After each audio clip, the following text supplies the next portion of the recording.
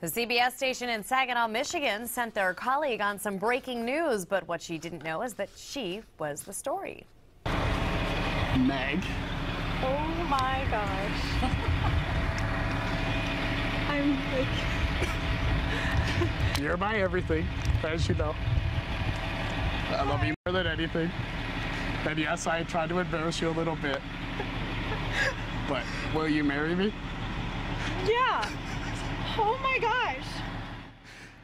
Andrew, I don't know. We've seen so many of these. This whole scene.